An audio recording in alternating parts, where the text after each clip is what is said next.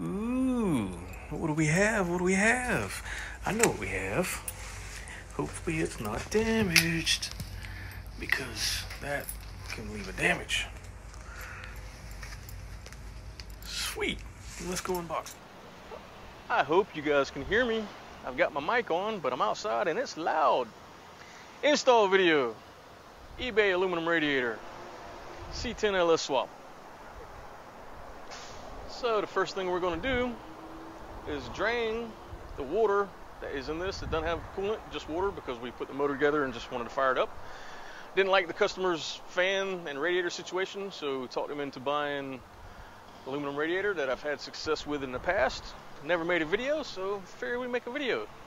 I also clear coated the edges with a satin clear coat finish, just to help keep it sheen a little longer. Alright, so let's get to it.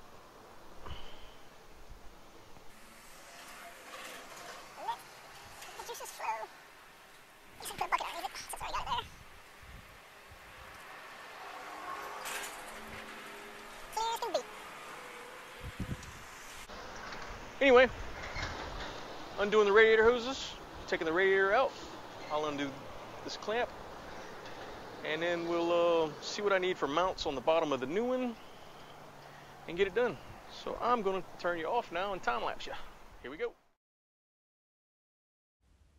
So during this time lapse and the next couple of clips, I'm just gonna blah blah blah blah blah blah blah blah a little bit, because I have not figured out how to insert music that is not copyrighted without having copyright strikes, and I kind of forgot to turn on my mic a couple of times.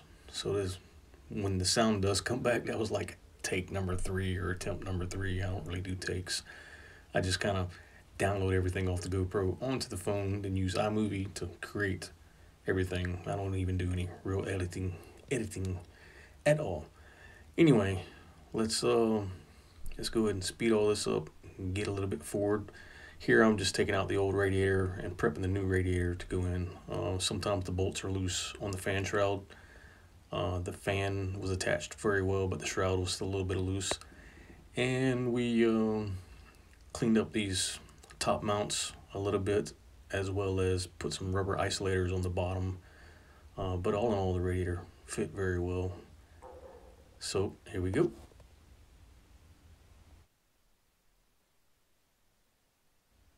That profound, confused look I have on my face right now is me going, where do I want these mounts to go? Can we put them into bolt holes that are already in here so I don't have to add any extra holes? Yep, we found some.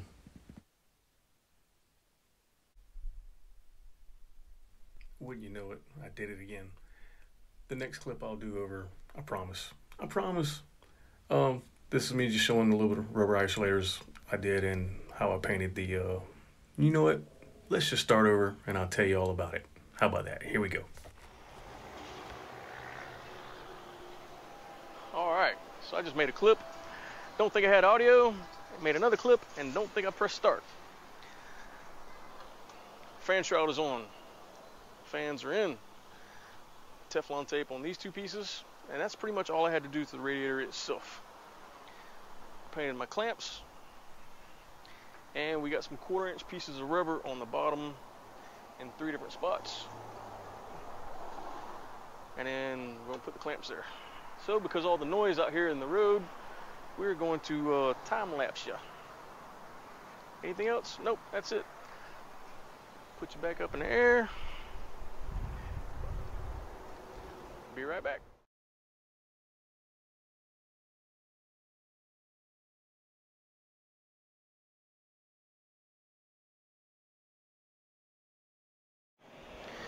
Radiator is installed.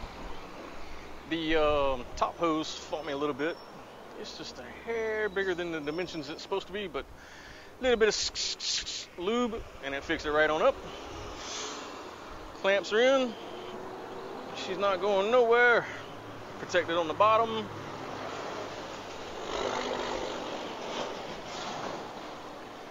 Bottom clamp is in. Good and tight. Good and tight. Alright. So now I'm going to wire up the fans, find the trigger wire off the Holley system, and then we'll add water, check for leaks. If I don't have any leaks, we'll drain some of the water and put coolant in. So let's wire up the fans. Figure out if I want to do 1 relay or 2. Yep, but anyway, the radiator is installed and it looks good. I like it. Be right back. Here's the Holley trigger system. I ordered 4 more relays, even though I'm only going to use 2, just to have a couple in stock. Off the old Amazon. I don't like the relay that comes with this fan kit because it's a ground trigger relay, but it also has a ring for the ground. So that means if somebody hooked this up without paying attention, their shit's gonna run constantly. So I'm gonna redo that. But anyway, we just topped off the fluid, so we're gonna crank it up, let it run the temperature, and check for leaks.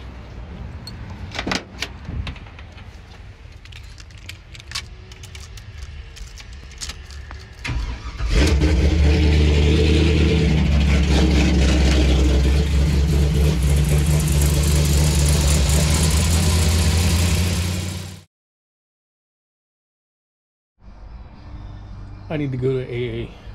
I sure do. Amazon Anonymous. Anyway, we got the relays in. A couple for the truck and a couple to keep in stock. 4 pins. So positive in, positive out. A trigger, if you will, saying ignition source keyed switch on, saying okay, will allow you to do everything, and then ground trigger for the device, the fan or whatever, to work, which will be positive through the blue one and then grounded through a ground somewhere. So ground trigger, let's see if this has got a diagram. These usually do. Yes. So 4 pin. They're gonna focus. Yeah, I don't know.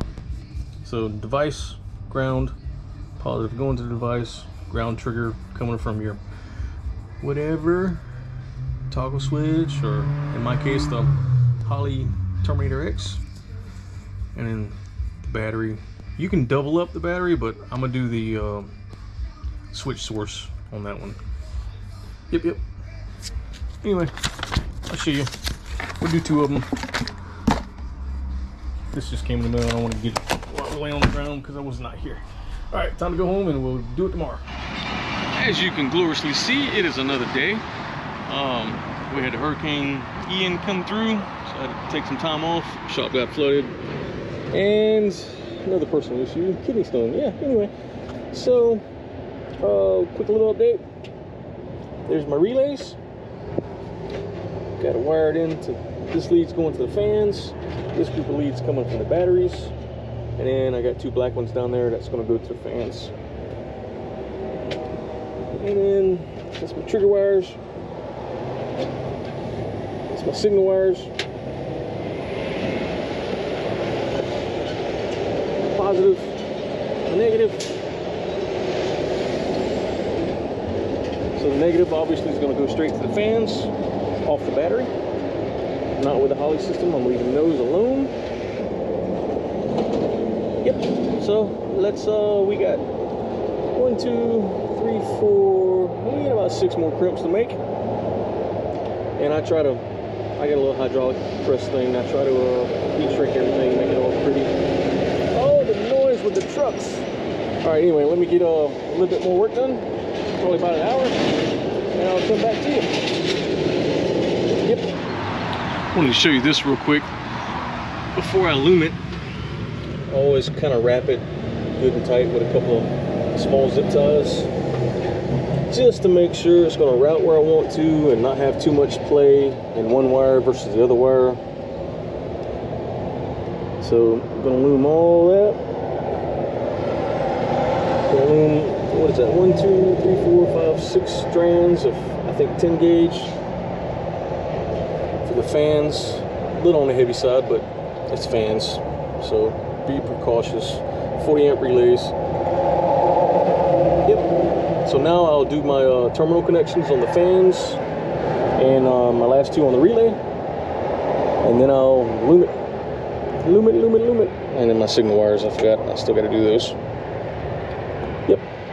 Anyway, makes it nice and neat. Kind of get an idea where it's going to run, and you can shorten up one or lengthen one or whatever you need to do to make it all look better. Yep. Here we go. Also, real quick, what I use: good side crimpers, cutters, a good crimper with all the leverage, my strippers, my heat shrinker, weatherproof connectors, whether it's the butt style or the spade style, and then heat shrink on those to identify positive, negative, blah blah blah, all that good stuff. Rolls of heat shrink. Yep, that's pretty much the gist of the toolage. The toolage, don't be the toolage. Look at that sparkle. Now I gotta repaint the front. All right, here we go. Hey, thanks for watching. Please subscribe. Do me a favor, hit that like button. Also, subscribe. Hit the like button. Subscribe. No. We have all the terminals terminated. There's my trigger wires from the Holley ECU. Done. This one's my switched wire. Got the fans done with the weather strip spade connectors. Going all the way to the battery. I think I'm going to zip tie the loom to the bottom of the radiator core support versus that frame piece, but I left plenty of slack either way. Gonna bolt the fans down right here. Yep. Came out pretty nice. So now we need to wrap it up, make it look pretty. So let's do that. Wrap it up with some loom. And crank her up and program the fans on the Holley Terminator X. But either way, that is my relay install. My ALLOYWORKS aluminum fan with the quality control sticker. It passed. Fans work, they do their job. This thing was running 190, 195. I like it, especially for the price. Now, how long will the fans last? I don't know. That is the big topic of debate. Let the fans constantly run every time you crank it, or let them on and off, on and off, on and off. When you do on and off, that's when the fans pull their most amps and do their most damage. I don't know. Either way, big dirty thumbs up. Thanks for watching. Okay. So, we got the harness in. Wirecare.com split loom, woven split loom with tester tape on the ends, tester tape on any junctions, tester tape on that section because I didn't have a diameter small enough for that. Bigger section there, all the way down, tester taped up the leads, got it ran underneath the radiator.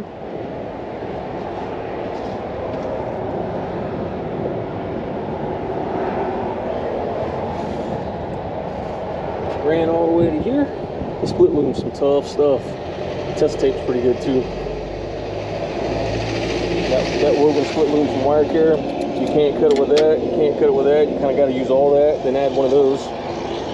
And the test tape we use for a lot of audio stuff, and it makes the harnesses look real good and holds up real well. There's a couple of different types. You got a high heat section and then a regular. But yeah, that looks a whole lot better, doesn't it? Yep. Not bad. Anyway, installed, wired up, relays, whole 9 yards. Thanks for watching. Have a good one. Got the fans wired in. Got it all loomed up. Relays. 2 pigtails. All the way to the battery. There. And it came on when it was supposed to. I love it. Heck yeah. Awesome sauce. So even at idle, not moving, just at idle, seems to stay around 194 to 199. I haven't had the second fan trigger yet. I've got it set to come on at 200. First fan comes on at 190.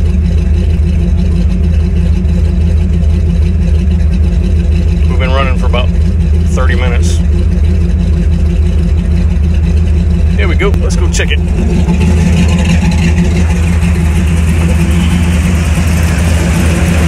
First one, yes. Second one, yes. All right. Both triggers work. I like it. But that aluminum is obviously more efficient than the plastic one. So, yep.